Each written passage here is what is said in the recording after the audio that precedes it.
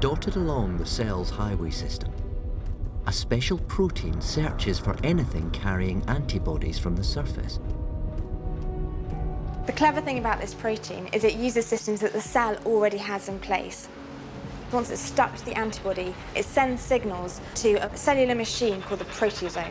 And the proteasome plays a role of recycling proteins in the cell. So it gets brought along to the virus and it destroys the virus, breaking down all its parts into tiny fragments. Once attached, the defense protein initiates a chain reaction, attracting specialized tagging proteins.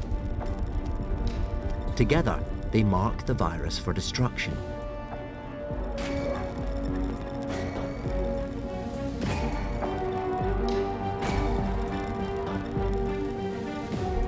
Then, it's only a matter of time before the recyclers arrive.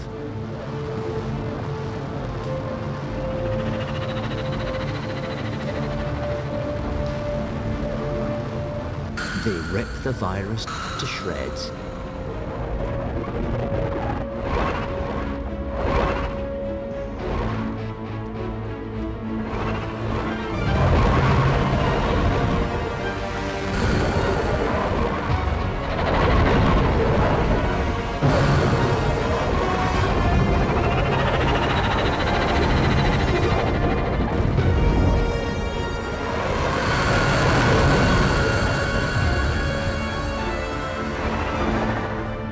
Somewhere inside your body, this battle is raging right now.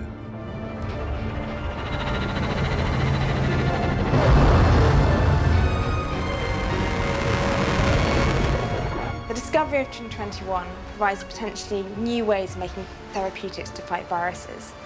And one way this could work is if we could find ways of encouraging the immune system to make more TRIN21.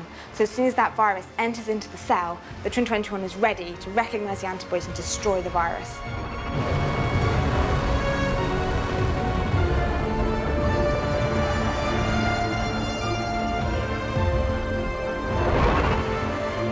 By working together, the defense proteins and recycling shredders can destroy an army of viruses in just a few hours.